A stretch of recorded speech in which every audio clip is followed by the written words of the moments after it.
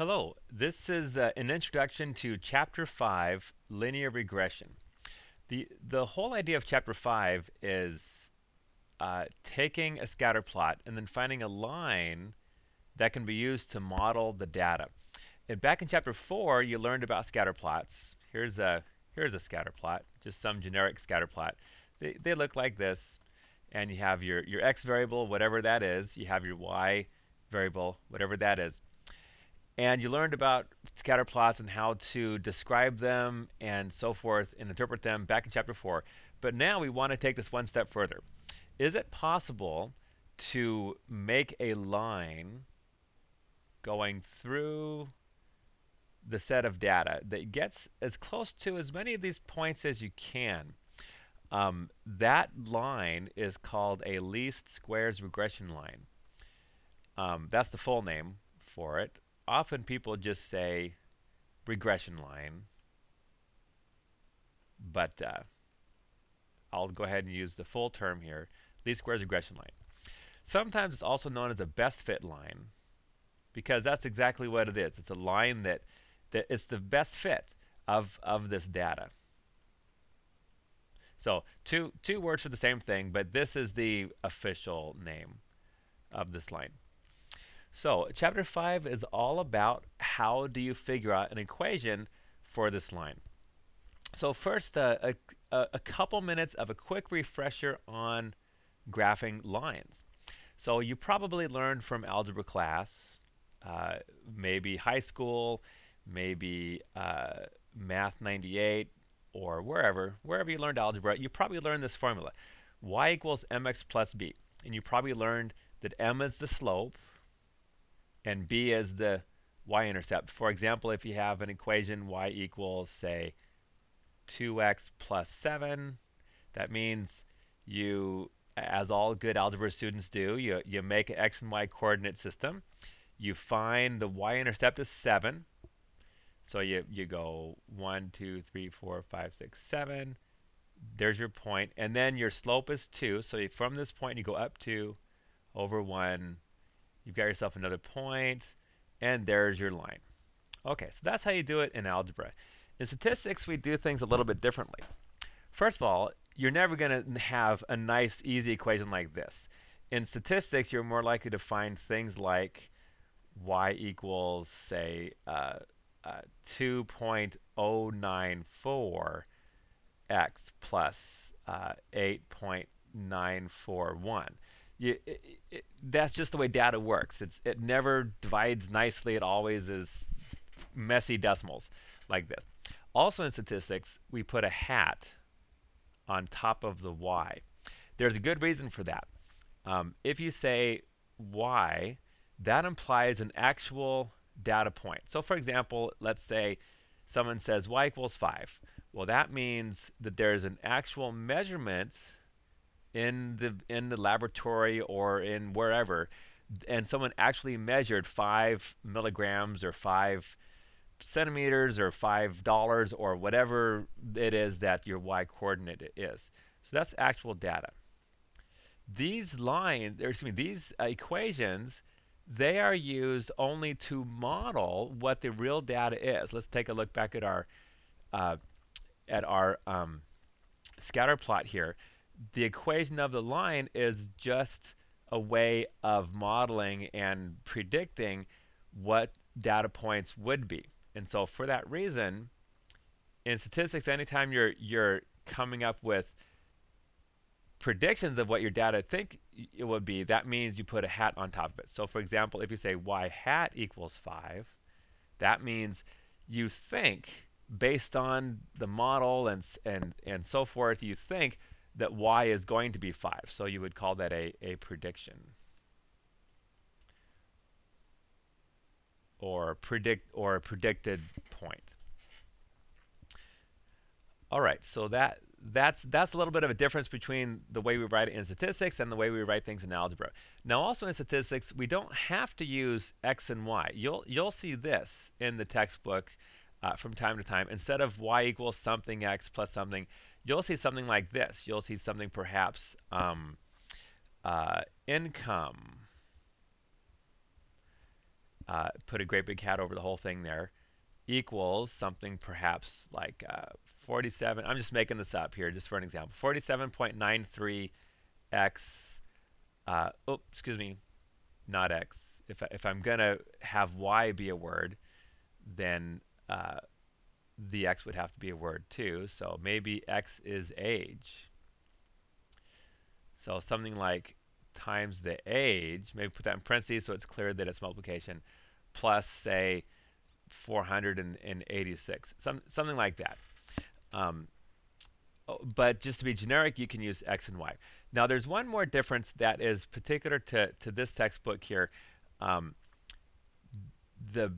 y-intercept, the 8.941, comes before the slope. And so, for example, back to this equation right here, y equals 2.094x. Instead, you would write it out as y hat equals 8.941 plus 2.094x. And there's no particular reason. It's just this author wanted to put the y-intercept first and then the slope second. Furthermore,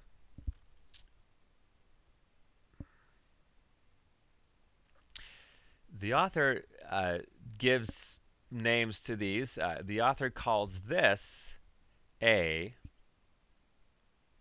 and calls this B. So if you look on page 130 of your textbook, here's the generic formula that the author gives. He says y hat equals a plus bx. So the author is using B for slope and A for y-intercept. So it might be a little bit weird calling B the slope. Back in algebra, B was always y-intercept, but now we're calling B the slope, and that's just the way it is in this textbook. And keep in mind, it's the structure that you're looking at. It's the thing that you multiply by the x, that's your slope, and it's the thing that you add on, that's the y-intercept. All right, let's take a look at page 130 of the textbook. Here is the formula in the book. So we start with the generic formula of a straight line, y hat. Let me delete that there. Y hat equals a plus bx. Notice it's the same structure as the good old mx plus b, but like I previously explained, it's just turned around a little bit. And how do you figure out the slope and the y-intercept of these least squares regression lines? Well, it turns out that the slope of a least squares regression line is given by this formula. B equals r times the standard deviation of y divided by standard deviation of x. And then the y-intercept, the a, is equal to the mean of the y minus b times the mean of the x. B being whatever you just calculated right here. Now, we'll do an example later on using these formulas, but first I'd like to talk a little bit about where the heck are these formulas coming from. So let's go back to our other screen here. I think I'm going to start with a new screen.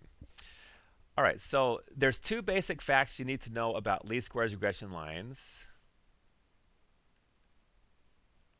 And the first is related to slope.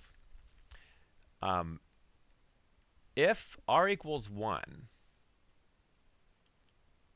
then if you have a least squares regression line, so you have your scatter plot, here's your least squares regression line right here. It turns out that if x goes up by 1 standard deviation, then y goes up 1 standard deviation. Let's write that out here. If x goes up by 1 standard deviation, of course that's a standard deviation of x, whatever that is, age or income or whatever it happens to be, then y also goes up by 1 standard deviation. So think of it as standard deviation being like the measuring sticks or the units of measure. So once again, you have your least squares regression line. The slope of the line is It's a ratio of standard deviations. If x goes up by 1 standard deviation, then y goes up 1 standard deviation. All right, so that means that the slope then is going to be the ratio of the standard deviations, sy, the standard deviation of y divided by standard deviation of x. Now, of course, r is never equal to 1 because r is usually like 0.9, 0.8 something, 0.7 something. And so it turns out that r is sort of like a damper, in a sense, on your slope. And so r causes the slope to be lower than it otherwise would have been if you had a perfect linear relationship. So in general,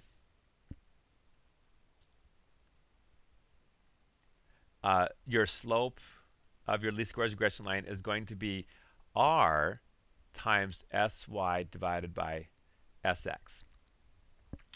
All right, that's fact number 1, and that's where that first formula in the textbook comes from, right there. Except the author calls b is your slope. Now, the second basic fact about least squares regression lines that help us understand these formulas is the least squares regression line always goes through the points x bar, y bar. Now, that's not necessarily a data point, and it usually isn't.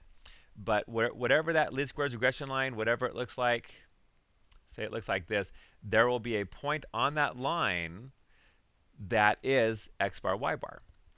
So then, if you remember from algebra class, if you have a point on a line and you know the slope of the line, then you can figure out the y-intercept of the line. And so we have the y-intercept, which is 0a. Remember, the author is calling the y-intercept a here. And we have the slope, and we have the point x bar, y bar. Okay, so use whatever favorite technique you want to figure out the equation of a line. I'll just do this. I'll just say the slope, just definition of slope here. So slope is rise over run, which is y bar minus a divided by x bar minus 0. All right, do a little bit of algebraic gymnastics here. X bar minus 0, of course, is just x bar, and then multiply by x bar. So I'm going to have b x bar equals y bar minus a. And then move the y bar over. So I'm going to have negative y bar plus bx bar equals negative a. Multiply the whole thing by 1. I'll get y bar minus bx bar equals a. And that is the last formula that you see there on page 130. So one more time, let's go back to page 130 of the textbook.